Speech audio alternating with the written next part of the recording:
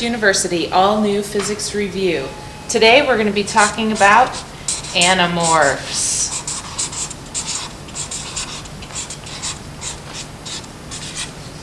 Brought to you by Jeanette Powers and Adam Clark. So what we have here is a cylindrical mirror. We created this by taking a cardboard tube, cutting out a mylar to the appropriate size, a piece of mylar which is a flexible mirror to the correct size, wrapping it.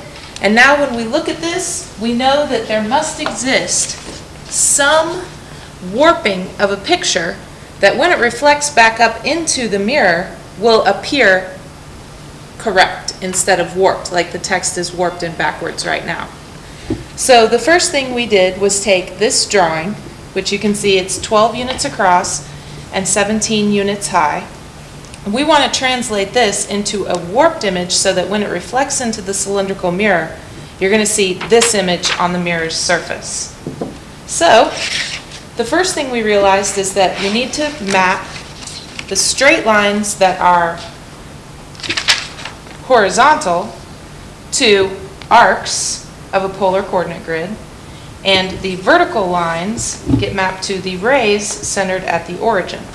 So, making a 12 by 17 grid, we trace over and warp everything out. So now, we put the mirror in its pre-marked spot, we have the original image back from the warp.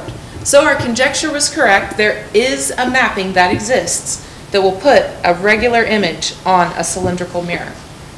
So, since this is famous through the years as something artists have done, I went ahead and took this drawing and did a painting. Here's the painting right side up. It looks like a regular painting. There's a little bit of distortion going on, nothing that artistic license doesn't allow. But we're going to flip it over. We're going to put our mirror back on its little spot. And now you have a complete anamorphed piece of art by Jeanette Powers. So here's how the physics, or the optics of this system actually works. We're going to go back to our blank page. Here is the cylindrical mirror. Here are light rays coming in from a distant source so that they're paraxial. Each of these light rays is going to hit this surface at a different angle because the surface is circular there at any given point. So it comes up through here. Then we know from the optics class that light rays hitting a surface bounce back in such a way that the angle of incidence equals the angle of reflection about the normal line to the point at which the light strikes the surface. Since we're working with a cylinder, any one slice of that cylinder is going to be a circle. We know that the circle is tangent to the radius at any given point, so you can see where the tangent line is drawn, and you can see that those angles do in fact equal each other for each point. And the 90 degree, of course, just reflects right back on itself. Now, to prove visually that this is what's going on, we can take this drawing, put our mirror on it, and you can see that the mirror's not perfect and the tube's not perfect, but for the most part, these rays that are reflected do create the parallel lines going up, which is what we want to translate that warped picture back into a proper upright picture. Now, here's how the picture works. This is how the light rays traveling to the mirror work. But if we just reverse that process, now what was traveling this way is traveling this way, hitting and coming back. There exist rays that when they strike at such an angle, all of them will come back parallel. And it's essentially the same picture, just with the direction of the rays reversed. So if we put images here, then when they reflect off the surface and back to our eye, they'll come out in a parallel form. So an interesting question, there's lots of questions about this project. One is, what would happen to a simple Cartesian grid if put into the mirror? So you can see what happens when we have just a regular Cartesian system right here instead of the polar like you saw with the image. And it creates sort of a, I would maybe call that a hyperbolic picture there. So that's just an interesting aside to it. Another interesting aside is that if you have shapes that are fractaline, which means that they exhibit self-similarity at all different scales, like you can't really tell how far close you are to this, it all looks basically the same from different scales. But when we put the mirror on a fractaline surface, we find that fractals too exhibit self-similarity through that transformation in the cylindrical mirror that we've just made. And with that, we'll move over to Adam for part of his presentation. So I drew a frog, and we can see this. And now we have the really big mirror and the digital projection system to show you some awesome images. Our mirror is 1 foot in diameter this time. This is a picture of René Descartes, and he was the person who developed the Cartesian coordinate system. This is a polar coordinate system. Actually, it's a Cartesian coordinate system if you look on the mirror. Oh, how about that? Well, what about polar coordinates though? Oh, that's a polar bear, Jeanette. Oh, here we go. There we go. That's a polar coordinate system that you can see in the mirror. But look at how it morphs when it's flat on the ground. That's really weird. That is weird. Adam! God, look at that handsome man. That's a picture of us constructing the cylinder. And after we wrapped the mylar around there, we decided to take some pictures. And then Jeanette actually warped that picture. And then we can show it in the mirror as upright. So you see Chris, Sierra, Adam, and me in the picture, and down on the flat end you can kind of see us clearly, whereas in the mirror that gets a little bit distorted.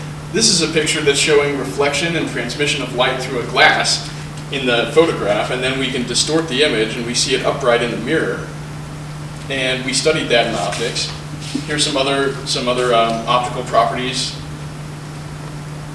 We have a prism. These are prisms, and you can see the light that's reflecting through the glass and spreading out. The reflections in the plane mirrors. Certainly. Here's a picture of Jeanette looking through a hurricane glass full of water. We know that the water is going to have a different index of refraction than the air, so you can see that my face is warped. And in fact, where it appears I'm looking straight at you, in fact I am looking straight at you through the camera, the glass is showing you just the profile side of my face.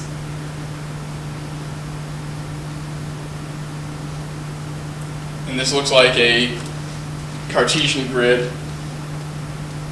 Actually, I can't tell what that is. What it is a Cartesian grid with a small cylindrical mirror that I took a picture of, because now when you look at the flat image, again you see where it looks flat to you, it looks curved on the mirror, and where it looks curved to you, when it's reflected in the mirror, it looks flat. Oh, now I see it. Again, that's the relationship between polar and Cartesian coordinates with this system.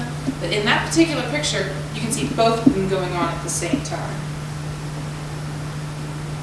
Oh, here's Melissa looking through a martini glass. And we've got some warping and refracting going on, and something happening to that eye that just doesn't look natural at all. And there's Melissa again with the hurricane glass full of water. Melissa's starting to scare me. Melissa's beautiful.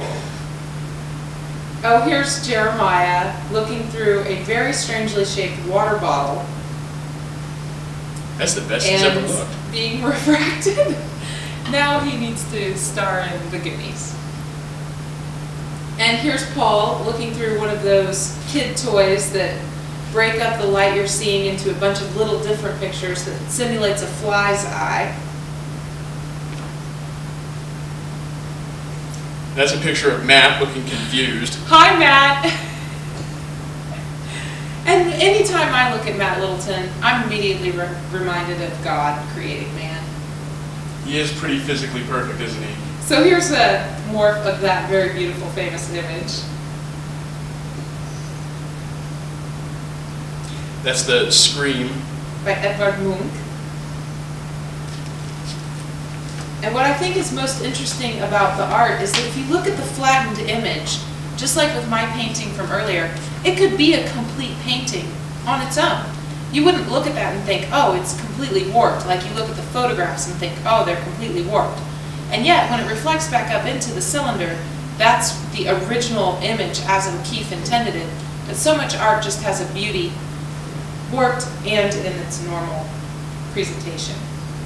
And as our final slide, there's my cat Jethro looking into an infinity.